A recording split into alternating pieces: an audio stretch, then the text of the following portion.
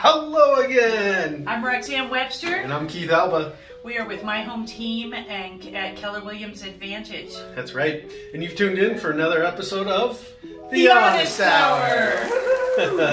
That's right. If you're new here, this is our chance to give you a no spin, kind of our clear. Of course, Roxane's got to give her spin, but when we're talking, it's going to be our honest thoughts. No spins in terms of real estate industry and things that touch that industry, right? Boy, and what a strange time it is.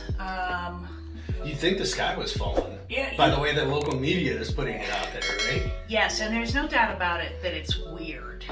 It's a change. It's different from where it was, and we had these years of just ramping up, and getting into this huge frenzy, and now there's this kind of this large exhale in the market. Right, and if you take a look at 2019, right before COVID hit, we were already, the market was ascending prior to that, and really that whole ascension was recovering from the Great Recession, and we were starting to level out to where we probably should have been, 3, 4, 5% annual appreciation, and then COVID hit, and all the other nutty stuff that went from it, right. The kind of roller coaster we've been on economically ever since, in the housing market.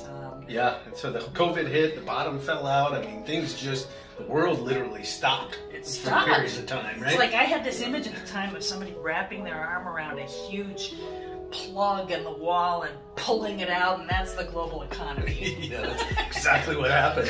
And then it got plugged back in, and it slowly started rebooting and started going, and then we saw it really like they plugged it into an electrical box that was twice as big with all that financial infusion. God. And then things just went crazy in the market, and it started going crazy. So where do we stand now, right? What is today's reality? Yeah, I'd say that right now the reality, and we've been giving a version of this, we're seeing some, what we expected at some point. I was expecting it in 2020. And without the extraordinary infusions of cash into the economy, I think we would have seen it. What we're seeing is the market slowing back onto that trend line.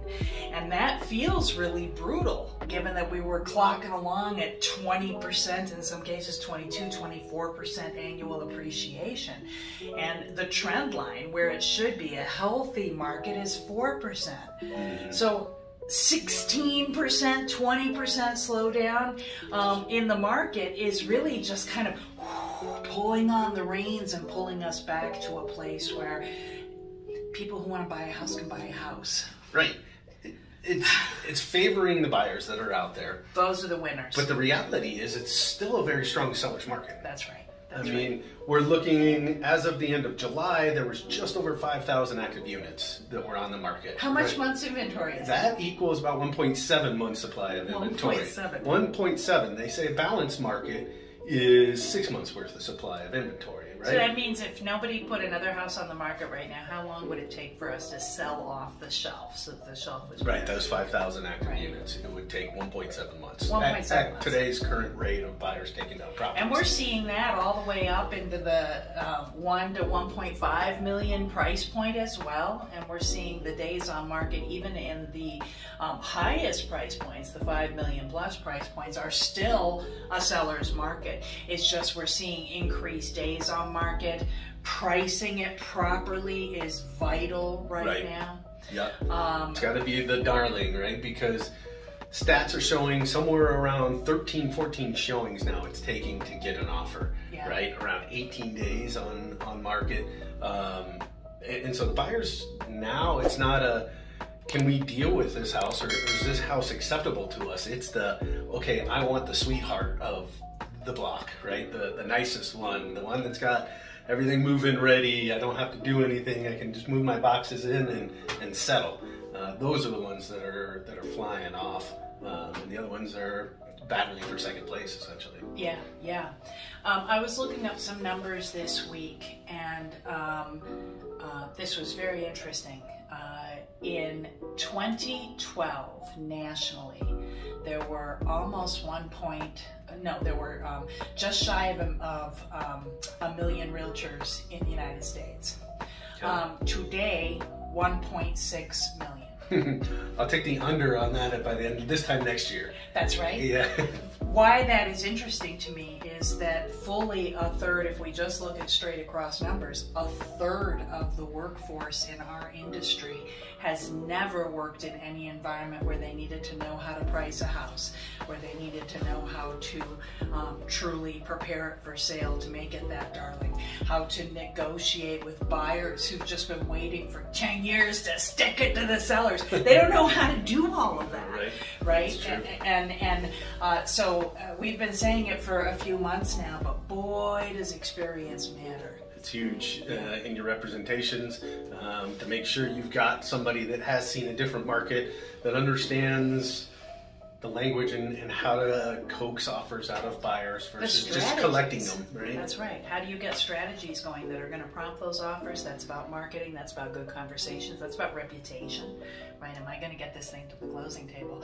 But right now, the people who are really favored, particularly, I mean, we've got some other influences too, and it is a strange time, but the buyers, we've got a whole sector of buyers who were just carved out of the market the past couple of years.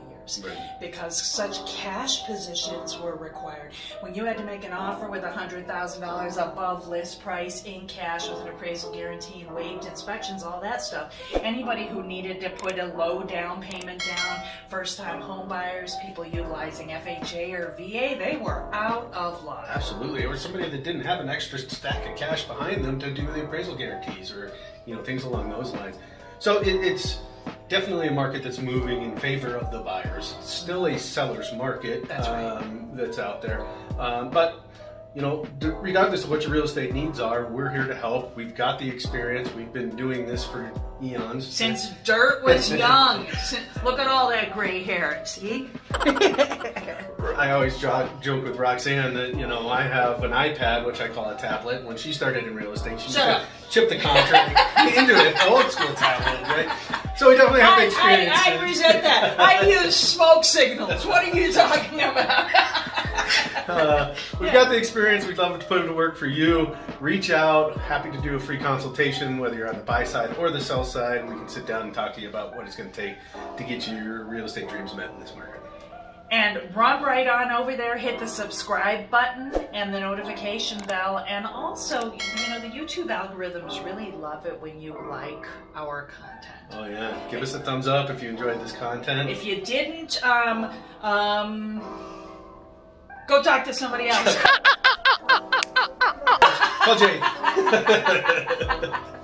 See you next time.